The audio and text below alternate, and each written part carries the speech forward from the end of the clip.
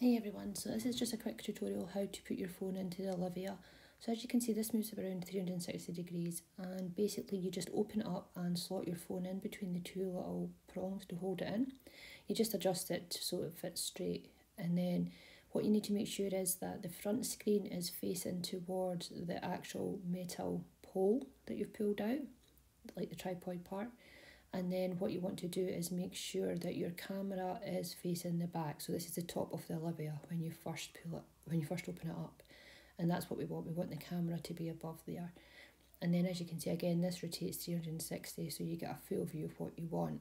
Then again, you can just adjust it to either portrait or landscape depending on what you're filming.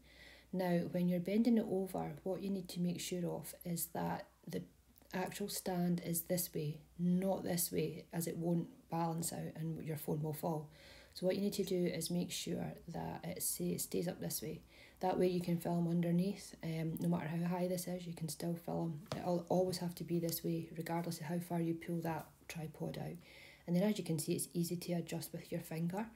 And then when you're finished, or if you want to do another filming, you can film landscape this way, or portrait with it standing in the upright position. And that's basically how you insert your phone, and then you just need to adjust it as required.